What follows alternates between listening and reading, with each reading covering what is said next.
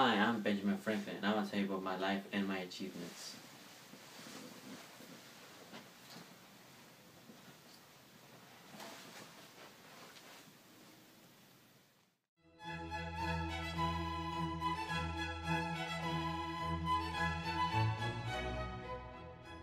Let me tell you a story when I was young. When I was a kid, I was my brother's apprentice.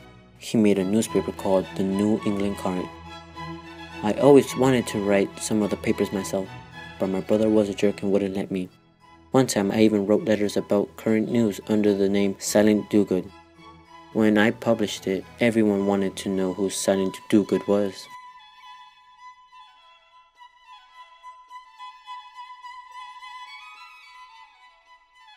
When I confessed to my brother that it was me, my brother gave me a beating for stealing his spotlight. I ran away after that. And another time, I invented an instrument. I loved music then. I was an amateur musician, and I even wrote a string quartet. One concert I attended, I saw a man perform on many wine glasses. I found it very unique, so I decided to make it more convenient. I put different sized glass hemispheres on an iron rod to set together.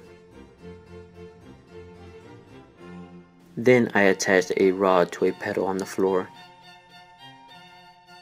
I then used the pedal to make the hemispheres rotate while I rubbed my fingers.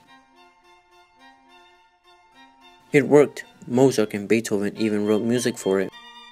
This other time, I got old and had terrible vision. I wore glasses, but I had to constantly switch them out for reading and seeing long distances. So I thought up an idea. What if there was half of each?